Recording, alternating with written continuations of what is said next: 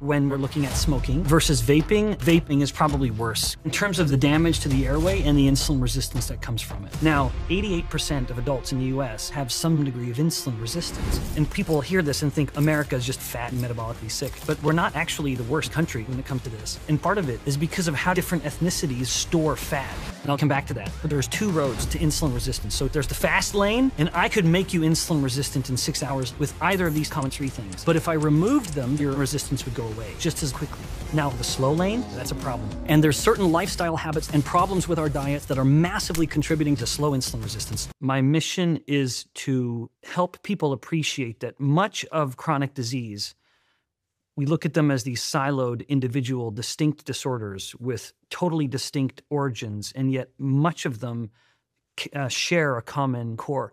It's as if they're branches growing from the same tree. And the conventional clinical care will look at these branches and give someone a prescription for a medication, which is only going to prune the branch back a little bit, never actually solving the problem.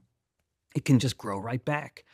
And so we can look at most of these chronic diseases that are killing us globally and then say, okay, there are in fact some simple lifestyle changes that can be implemented that will help reduce the risk of not only one or two, but all of the top killers, from things like Alzheimer's disease to heart disease to type 2 diabetes to liver failure or fatty liver disease. All of them share a common metabolic core. That's my mission. And what is that common metabolic core? Yeah, it's a little known problem called insulin resistance. In fact, when I first started this topic, I stumbled on one paper that documented how when fat tissue is growing, it increases the risk of type 2 diabetes. That was a concept in the early 2000s that was really getting a lot of attention. Diabesity, this kind of dual epidemic of wherever we see obesity, we see more type 2 diabetes. And this manuscript outlined something that was, to me, a revelation at the time. It was so fascinating, where when fat tissue is growing, it starts releasing pro-inflammatory proteins. That inflammation caused a problem called insulin resistance.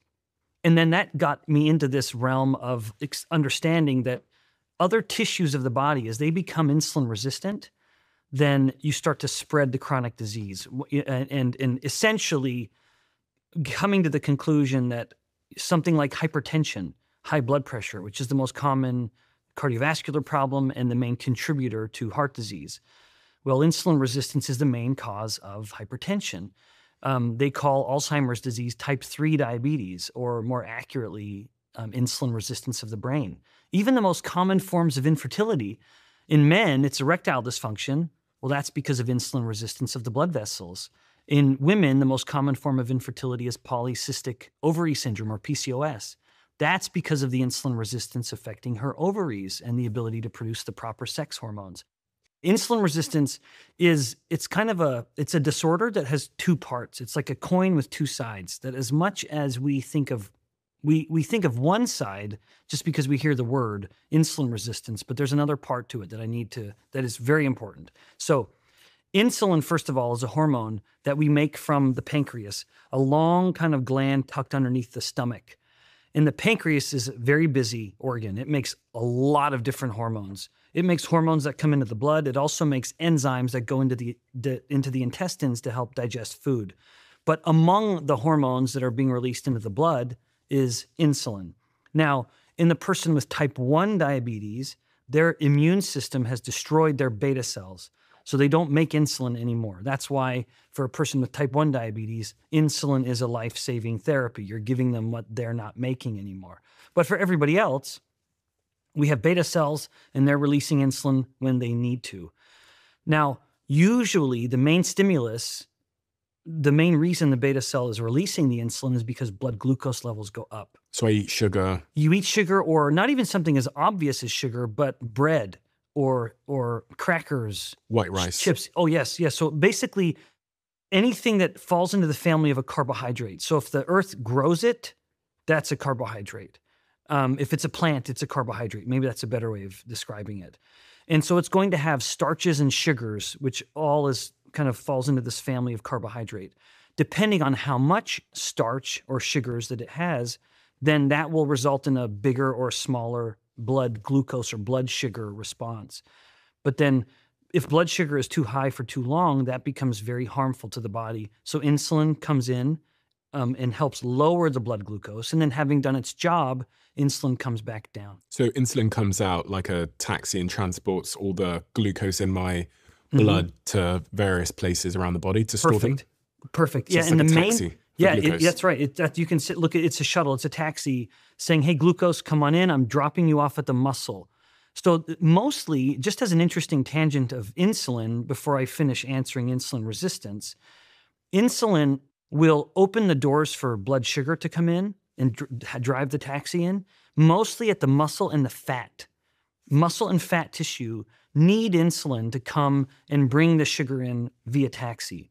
However, other tissues, and the brain a little bit as well, other tissues will still respond to insulin, but they don't need insulin to tell it what to do with the sugar. It just takes it in. But even on those, like the liver, for example, if the liver sees sugar driving by in the taxi, it just opens the doors and lets it in. It doesn't need insulin to come and tell it to let the sugar in. However, even at the liver, and every other cell has a similar degree of this, the liver doesn't know what to do with it. So this is back to something I'd mentioned earlier, where insulin's thematic effect at the entire body is to tell the body what to do with energy in all of its forms as these kind of caloric-rich molecules, what to do with lactate, what to do with ketones, what to do with fats or glucose, what to do with amino acids. So insulin will tell the body what to do with all of those things. But again, its most famous effect is to control blood sugar. And that's not wrong, because its most powerful activator is blood sugar. So with all of that in mind, insulin resistance is two problems wrapped into one. The one problem is the most obvious one, which is that insulin isn't working as well as it used to. So back to the analogy of the taxis dropping off sugar, if the muscle tissue has become insulin resistant, insulin is coming and trying to pull the sugar-loaded taxi into the muscle, but the muscle's not listening. So say that again. So the insulin's coming past with the glucose inside it. Well, not technically. But just to sort of go with your metaphor, but maybe to use another one, insulin comes and knocks on the doors. It's like the bouncer at the door. It's coming and knocking on the door of the muscle saying, hey, muscle, I've got some sugar that wants to come in. Mm-hmm. And normally the muscle will say, oh yeah, sure, okay, open it up the doors and let the sugar come in. When the muscle is insulin resistant, the bouncer's knocking. Maybe there's even, I'm almost getting ahead of myself, but one bouncer, maybe two or three bouncers pounding on the doors of the muscle cell, but the muscle cell's not listening. It's become deaf. That's the insulin resistance of what we call insulin resistance, where some of insulin's effects, like helping lower blood sugar, it's not working very well anymore. And the muscle is just an obvious example because there's so much of it. You know, it is the biggest tissue on the average individual. Someone who's very obese perhaps now has more fat tissue, but even people who are overweight, most of us is muscle.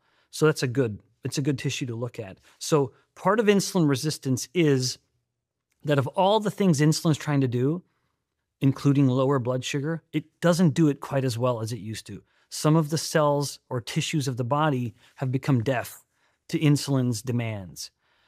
Now, however, at the same time that's happening, insulin levels are higher. And that is really important. And I'll mention an example in just a moment that highlights the difference between the two. But we have to consider, anytime we talk about insulin resistance, we think of two things happening in concert. One, insulin isn't working quite as well as it used to in various places of the body. At the same time, insulin levels are higher. And that kind of takes us back to the muscle cell, where I'd mentioned, getting a little ahead of myself, that a bouncer is knocking on the door, and once upon a time, the muscle cell would hear that one polite knock from that one bouncer, or one molecule of insulin, if you will, and it would open the door and let the glucose or the blood sugar come in. But now the muscle cell, the bouncer, insulin's knocking on the door, but the muscle doesn't listen. It's resistant. And so the body has adapted, and it learns, okay, well, if one bouncer wasn't enough, let's send an angry mob of bouncers. And then the muscle will start to open the door. And indeed it can. So those two problems go together. On one hand, insulin isn't working as well as it used to. That's what gives it the name insulin resistance. But there's another part that is equally present, which is that blood insulin levels are higher.